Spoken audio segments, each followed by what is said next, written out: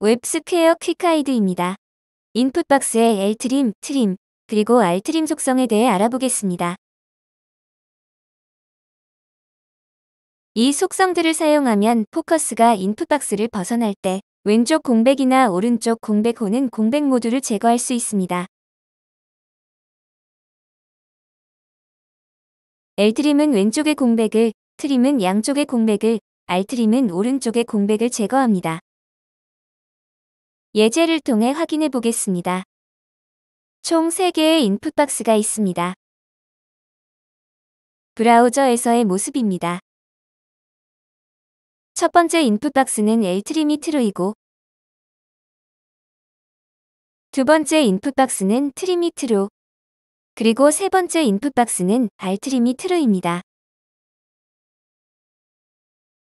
앞뒤로 공백이 있는 숫자 1, 2, 3, 4를 각 인풋박스에 입력해 보겠습니다. ltrim을 설정한 경우 왼쪽 공백이 삭제됩니다. trim을 설정한 경우에는 양쪽 공백이 모두 삭제됩니다.